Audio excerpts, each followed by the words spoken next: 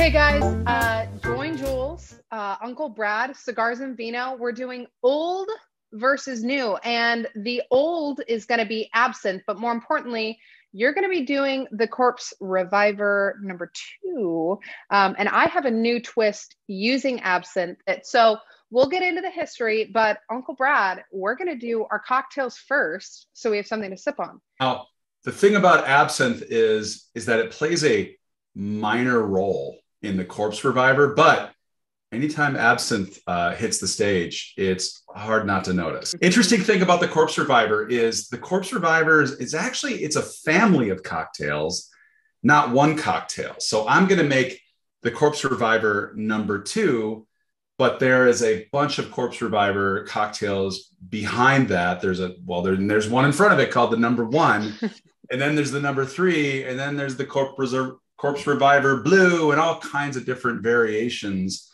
on the Corpse Reviver. What's really cool about the Corpse Reviver is it is indeed a classic cocktail. So there's a guy out there, and those of you who are in the cocktail know this guy named Harry Craddock. And he was this famous bartender from the early 1900s. And he has a book called the Savoy Cocktail Book, and probably a few others. And the Corpse Reviver dates at least back to 1930, which those of you who are history buffs are like, well, how can Absinthe be there? Because wasn't Absinthe banned? And there's an answer for that. And we'll talk about that in a minute. But Absinthe was actually never banned in England. And so the Savoy is in England. And that's where these cocktails were invented. So is that it's a drink of equal parts. There's 4 main ingredients and 1 minor ingredient. And those ingredients are gin, Lillet, or kind of like a white vermouth. I'm using Cocchi Americano. So you can see that. And an orange liqueur, which you can use triple sec, you can use curaçao. I'm going to use dry curaçao, so it's an orange liqueur that I happen to like. You've got lemon juice, and always you're going to want to use fresh lemon juice, and of course, a little absinthe rinse. So let's get into making the cocktail. You're going to want a chilled coupe glass because you want the drink to stay cold when it's in the glass, even though we're going to shake it with ice. So I'm going to fill up my cocktail shaker here, the small side with ice. Got my cocktail shaker. I'm going to take a little bit of absinthe here and rinse the glass. So when you rinse a glass with absinthe, super easy. If you have like an atomizer, something that will kind of give it a little squirt. Some people will say 1 squirt. Others will say 3 to 4. It really depends upon preference. I'm going to put a little in the glass, and this is the total normal way to do this. I'm just going to kind of roll it around, right? I'm just going to roll it around in there. You know what? I would suggest you dump it because absinthe can be very strong, and and we're going to find out here just how strong that is. So it can actually ruin your taste buds if you drink it first. I'm going to dump that out. Now we're going to add the ingredients. So I'm going to start with the lemon juice, because I heard somebody say this the other day. They said, start with the cheap ingredients first, because if you mess up, then you don't have to spend so much when you start over. I'm like, that's pretty brilliant. So I'm going to go up to 3/4 of an ounce here in my graduated jigger. And this is a Japanese style jigger. So I got 3/4 ounce lemon juice. I'm going to go with gin. Use again is depending upon your preference. But a nice juniper forward gin would be great, or a citrusy gin because you've got citrus in there. Orange liqueur, 3/4 ounce of orange liqueur. Recipe for the Corpse Reviver #2 used Lillet Quina, which is like it's like a white vermouth with a little quinine in it. They don't make that anymore. And so the closest thing they say is this Cocchi Americano. So let's put my cookie in there. Shake. Or you double strain because you don't want the ice shards, to continue to dilute the drink. And that. Look at that. Is the Corpse Reviver #2. That looks fabulous. How is it? It's good. It is delicious. So Corpse Reviver, it's on the tart side, but not overly tart. The lemon juice is balanced really nicely by the sweetness of the orange liqueur, and the vermouth, the white vermouth, this Cocchi Americano, kind of mellows it out. It's really a fortified wine. Somebody's probably going to shoot me for saying white vermouth. Yeah. It really kind of mellows out, gives it a good mouthfeel. So you've got this like citrus and a little hint of anise, which is coming from the absinthe. And then of course the gin is really clean in there. And so it's this like well-balanced citrusy drink. So I made this cocktail. It doesn't have a name. But what we're going to be making is a cocktail with mezcal, absinthe, maraschino liqueur, chartreuse, coconut milk, lime juice, and a marigold simple syrup. Whoa. Yeah, I know. The only thing really that's complex in this is the marigold simple syrup. And that's just taking the leaves of the marigold flower with equal parts sugar and water, stovetop. There you go. Kind of like a last word or last of the Oaxacans, because a last of the Oaxacans is with mezcal, I believe, instead of gin. So kind of like that, we're using mezcal. We're going to do 1.5 ounces of mezcal, 3/4 of an ounce of chartreuse, and then I'm going to do 1/2 ounce of maraschino liqueur. I'm going to do 1/4 ounce of absinthe because, like you said, little goes a long way, and you don't want it to overpower and almost ruin your drink just with its power flavor, right? And then we're going to do 1/2 ounce of lime juice, 1/2 ounce of simple syrup, that marigold simple syrup. And I do think that a regular simple syrup would work here, but I definitely think it needs a simple syrup. And then we're going to do 3/4 ounce of coconut milk.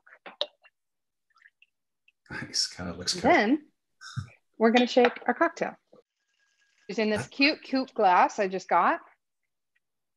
Pour this into our glass. It's like it's green because of the chartreuse, but it's like a creamy green. So it looks good. We're going to just put a little bit of some fresh nutmeg on there.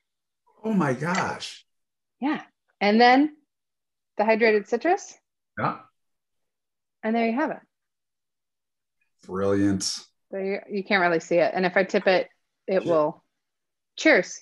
Now that we have our cocktails, I'd love to hear the history behind the Green Fairy Absinthe. Well, let me tell you. So, what's interesting is a lot of things actually about absinthe. First thing is that absinthe is boozy. It is a boozy drink. So absinthe is anywhere between 45% and 74% alcohol by volume, which if you're keeping score, that's 90 to 148 proof. And, when you take booze off of a still straight, you're looking in the 150 proof range, depending upon the still, you get much higher, you'd be lower. But that's like, there's not a lot between you and just straight drunkenness when it comes to absinthe, which is probably why, it got into a little bit of trouble. So what's interesting about absinthe is that it's actually, it's not a product of France. It's actually a product of Switzerland. That's where it came from back in the late 1700s. Whoa. Yeah, I know. Late 1700s. And then, it's not like Switzerland's very far from France. It made its way that's true.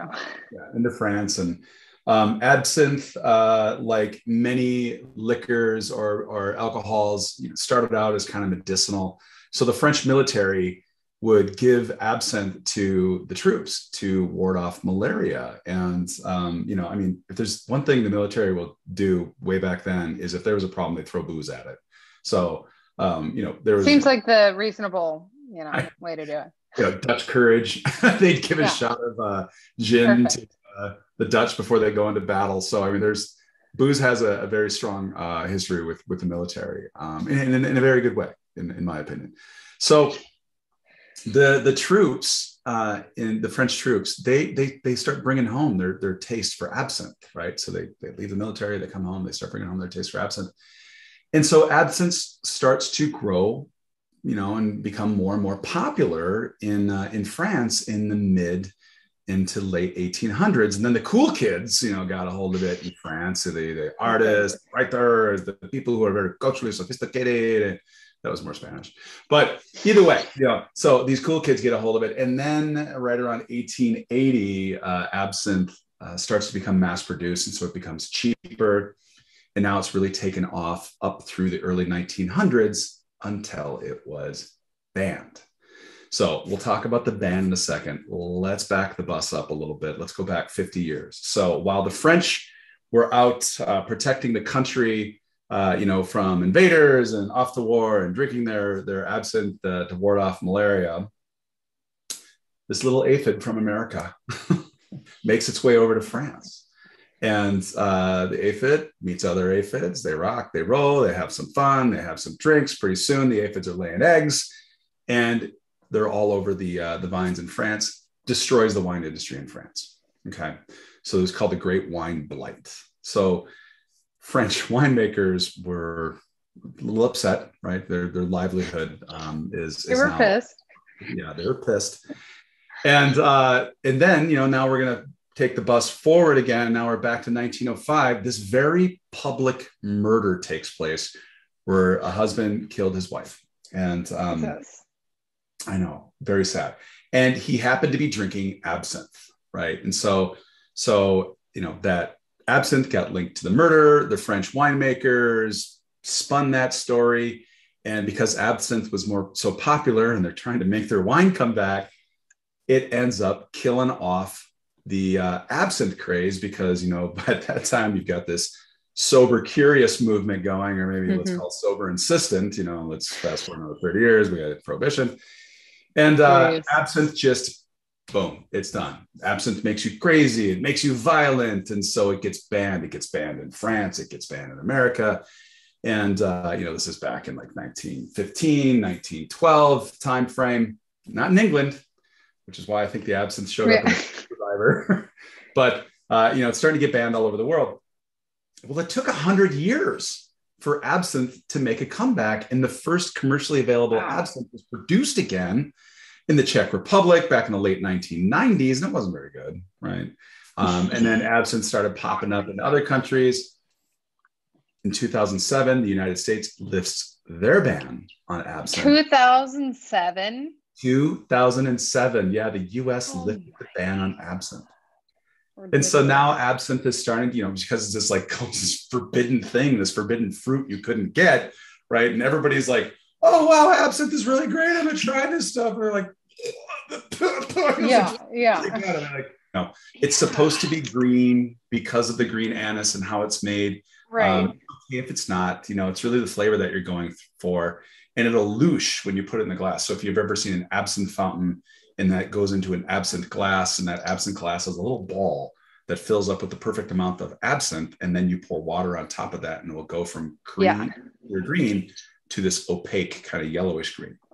So absinthe takes off because it's so kind of cool. And just like the cool kids back in like late 1800s, the cool kids in America, all over the world, they're very sophisticated drinkers.